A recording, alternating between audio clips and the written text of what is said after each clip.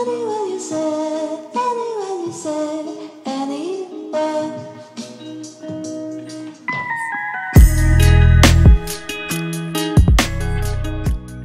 Welcome back. Let's get started right away. On a 6-inch wooden dowel, we're going to attach all 10 cords using a lark's head knot. To make a lark's head knot, fold your cord in half, and then with the loop end, place it behind your wooden dowel, and then pull the tail ends through the loop. This mermaid pattern is a part of my Your Request series, so if you have a request, feel free to leave it in the comments below. Now let's take a look at our pattern and I'll tell you how to read it.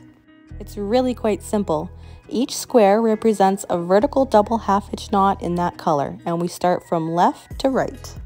Now for our working cords, I'm using yarn, and you want to make sure your yarn is half the diameter of your filler cord.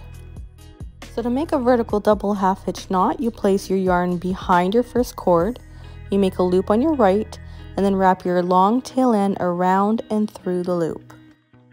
This is only half of your vertical double half hitch knot, so to complete it, we have to repeat the same thing and make a loop on our right, wrap our tail end around and through the loop, and that completes our knot.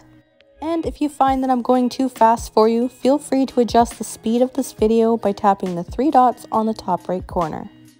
Since the first knot always looks a little bit different, I'm going to go ahead and demonstrate the second knot. So make sure your yarn is behind your filler cord, wrap your tail end around and through the loop. Then you want to cinch up the slack all the way up to the top. And then you want to repeat one more time by making a loop on your right, wrap your tail end around and through the loop.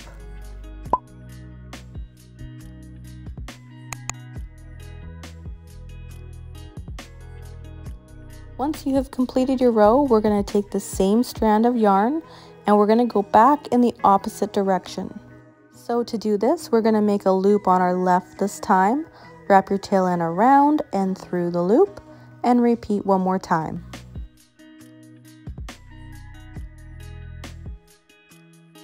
Jumping ahead, as you can see, I worked from left to right and then right to left, and now I'm on the third row and we need to switch out the colors. So leave your white strand where it is, and we're going to grab a second strand of yarn and we're going to attach it just the same way as we did right at the very start of this project. And if you ever run out of length of your yarn, this is the same way we're going to add another piece. And on a side note, I like to work with 60-inch strands of yarn at one time.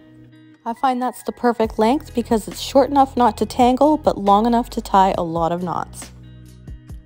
Okay, so to switch back to your white, you're going to drop your pink cord, pick up your previous white cord, and you're going to run it behind the filler cords and on top of your pink strands.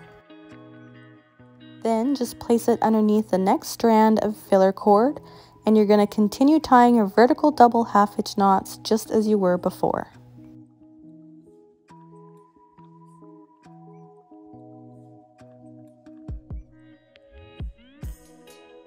Once you've zigzagged all the way down, we're going to flip it over to the back and clean up the mess on the back.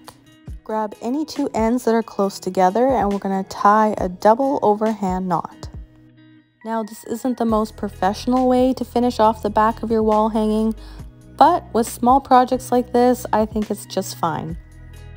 Now if you're interested in learning how to professionally finish off the back of your wall hanging, I'll leave the link to that tutorial on the screen now.